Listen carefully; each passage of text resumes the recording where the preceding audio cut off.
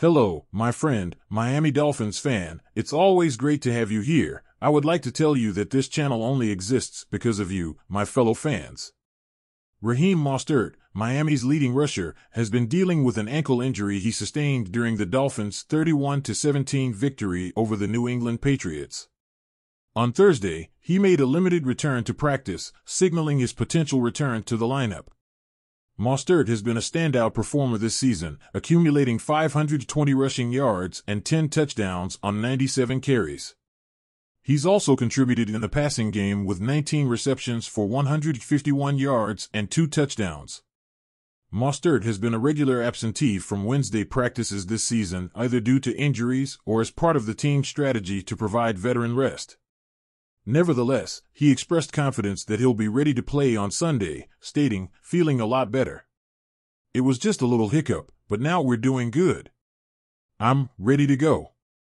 In the event that Mostert's participation is limited, the Dolphins can turn to Jeff Wilson, who is returning from a ribs and finger injury that led to his placement on injured reserve, and Salvon Ahmed, averaging 3.2 yards per carry on his 16 rushes.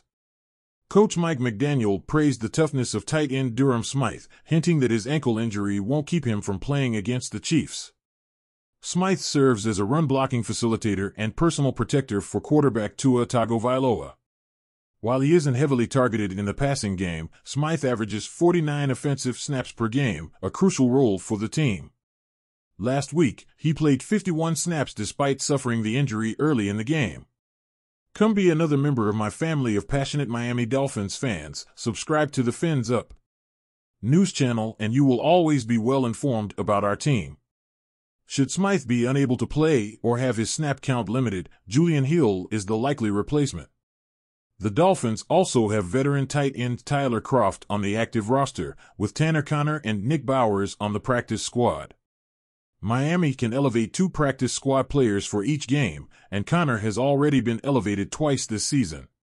However, the Dolphins have also encountered new injuries. Braxton Berrios, the slot receiver and primary return specialist, was limited during Thursday's practice due to a hamstring injury, following previous limitations related to a knee injury. Cornerback Justin Bethel, a special teams contributor, was limited due to a new foot injury. Furthermore, Robert Hunt, the Dolphins' starting right guard, missed his second practice due to a hamstring injury, raising doubts about his availability for Sunday's game.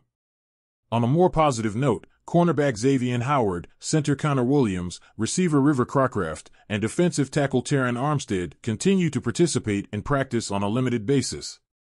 Their potential return to the lineup will depend on their performance in practice and the medical staff's evaluation of their injuries.